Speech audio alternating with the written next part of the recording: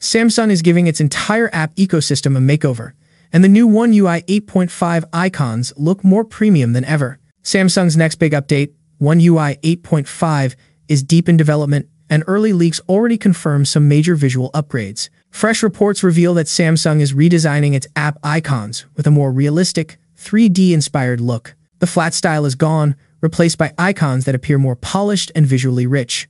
Previous leaks hinted at a few updated icons, but the latest reveal showcases nearly 100 redesigned app icons. Many of these visuals are completely new and extracted directly from updated app builds, not from themes or icon packs, giving us a real glimpse of Samsung's upcoming aesthetic. Tipster Galaxy Techie has shared these refreshed icons across almost 100 Samsung apps.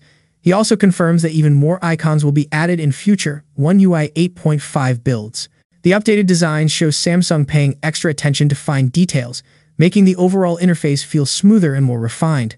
Several core apps including Samsung Phone, Calculator, Camera, Health, Messages, Bixby, Game Booster, and Modes and Routines are all receiving new icons with subtle depth and more realistic elements. The pack even includes icons exclusive to the Chinese market. While One UI 8.5 is expected to deliver new features, these redesigned icons highlight Samsung's focus on elevating the visual experience. With richer colors and soft 3D effects, the interface feels more modern, immersive, and enjoyable to use. Galaxy fans are eager to see the complete set of refreshed icons once the update officially launches. Nearly 100 icons are already visible, and with each new build, Samsung continues improving the overall design direction.